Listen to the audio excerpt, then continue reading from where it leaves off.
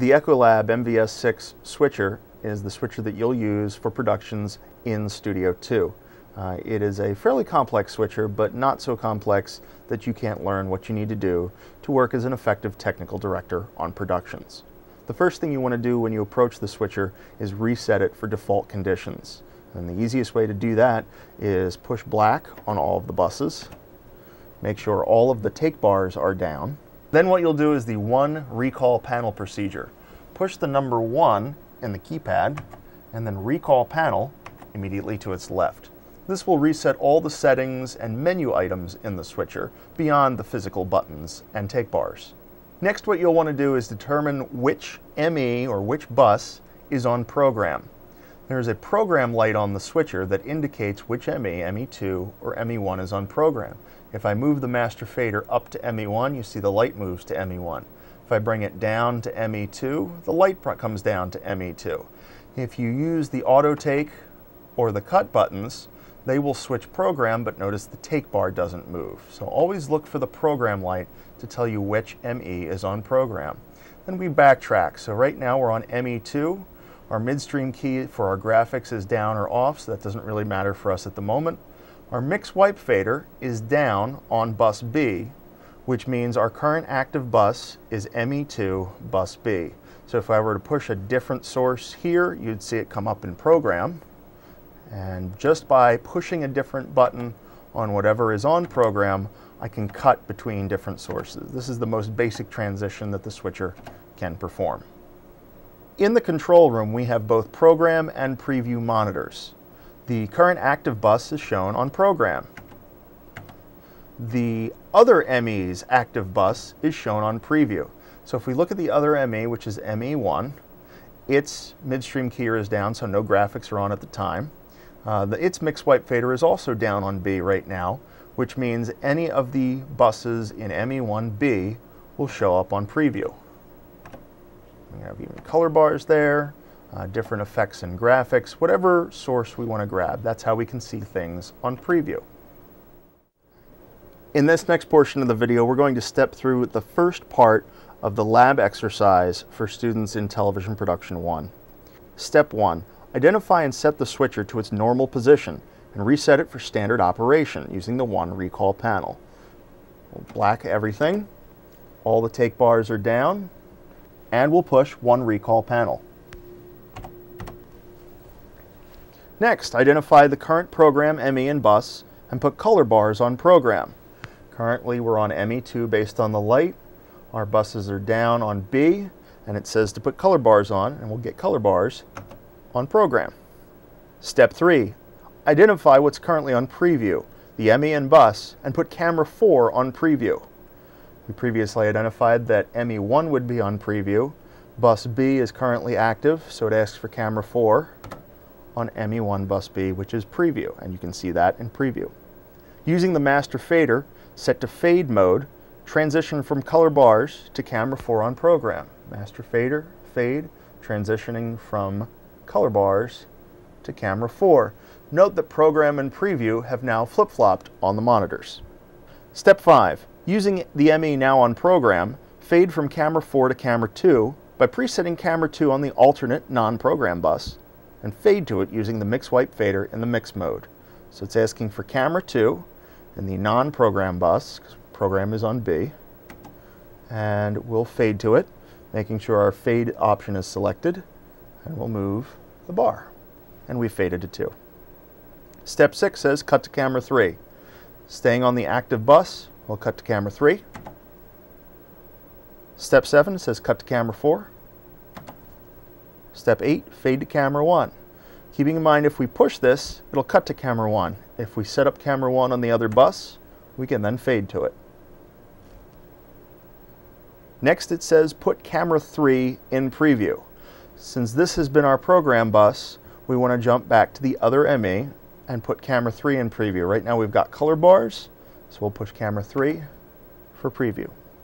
Use the auto take button to automatically fade program camera 1 to camera 3. Camera 1 is on program in our program bus. Camera 3 is already on preview. You can see that in the monitors. We can use the auto take button to transition between the two. Step 11, fade to black without using the black fade button. Currently, our program is on ME2. We see camera 3 in our program video monitor.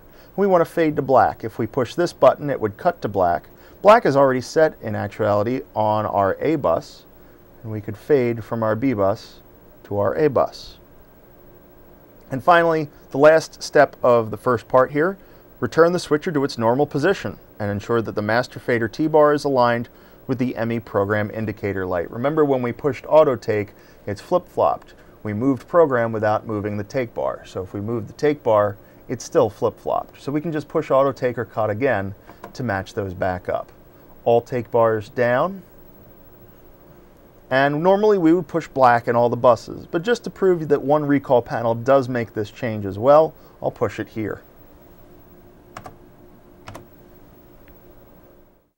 We're now moving on to part 2 of the Switcher Lab, wipes, borders, and keying graphics. Step 1, build a split screen or half wipe effect on ME2 program with camera 1 on the A bus and camera 2 on the B bus. You may need to change the wipe pattern to the correct one. So right now if we wipe, we're getting a split screen effect. However, the lab is asking us to put camera 1 on the left side of the frame and camera 2 on the right side. So we need to change the wipe pattern. By pushing the ME2 pattern, since we're working on ME2, it tells us that currently pattern 2 is selected. However, pattern 1 is the one we want. So push 1, and then ME2 pattern again to assign it to ME2. Now when we wipe, we've got our wipe going through the frame so that we could have cameras on left and right. Step 2, adjust the thickness of the border by twisting the border pot. Set it to be relatively thick. We'll bring the border on, we can get it very thick, we can get it very thin or non-existent, so we'll set it to relatively thick. Change the color of the border by adjusting the 3 pots in border color. Depending on where it was set before, we may have to spin these a few times until we start seeing something. So there's some green, we can spin our hue to get a different color of border.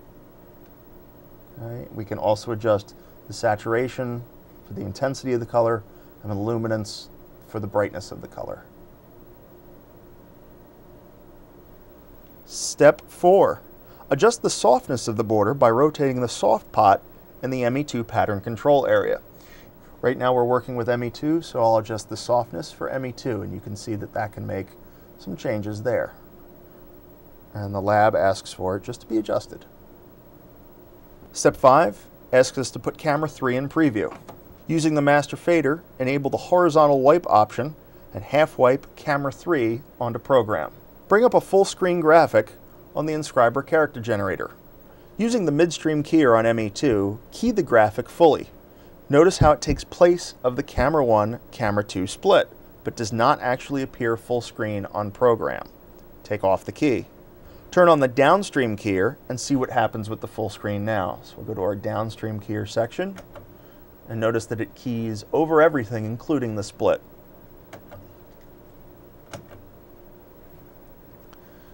Finally, use the black fade button in the downstream key area to fade your 3-way split to black. Notice that it will fade both the 3-way split to black, and if we have the downstream keyer on, it'll fade that to black as well. Finally, return the switcher to its normal position and ensure everything is set as it should be.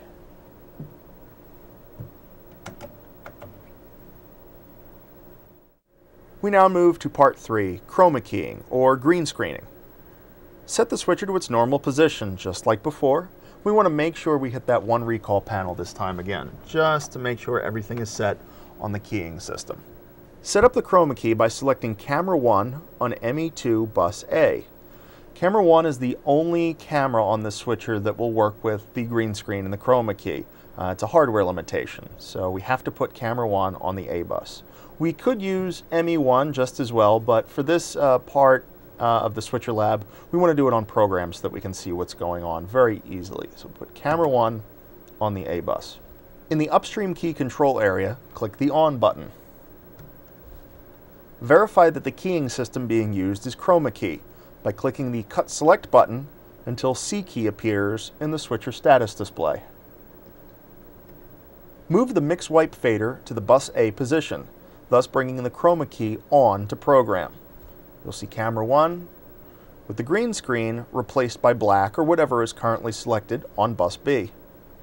Change the selection on bus B and you'll get a different background. So if we change to camera 1, we'd see the green screen as being shot by camera 1. But if we change to camera 2, now camera 2 is being replaced. Camera 3, camera 4, our full screen from our character generator. We could even put America in the background from another source. Adjust the clip and hue pots to adjust the properties of the chroma key. Try changing the settings so that the blue newscast set is keyed out instead of the green screen. Leave the chroma control set so that the green screen is visible and the blue set walls are keyed out. So we'll change our chroma key settings. There's our clip, which changes the intensity of the key. You can see that we can cut very little of the green or just about everything on the set. Our highlight needs to be on all the time. That basically enables the keying function, so just leave that all the way up. And then hue is what we can adjust, and we can spin this control, and you can see that at some point we start to get to the blue in the news set walls. And now we've keyed out the blue instead of green.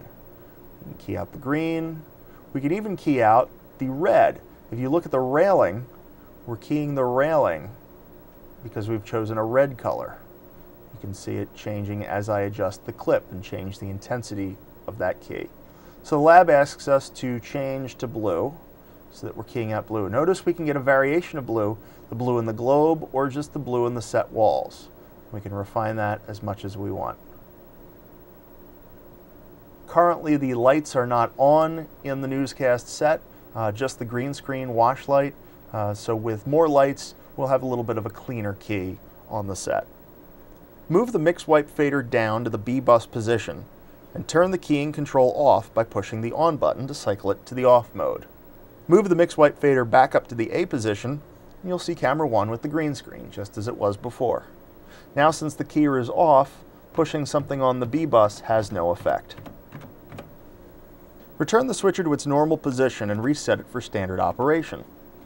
Perform the chroma key again, and note that the settings have returned to keying out the green screen and not the blue walls. Turn the keyer on, and since we pushed that one recall panel, all of our keying settings are reset to key out the green screen. Return the switcher to its normal position, and perform one recall panel one more time. These are the 3 parts of the Television Production One Switcher Lab. They should give you a brief introduction to the basics of switcher operation. The recorded portion of the TV1 Switcher Lab is not demonstrated in this video. You'll want to come to an open lab to try that out for yourself.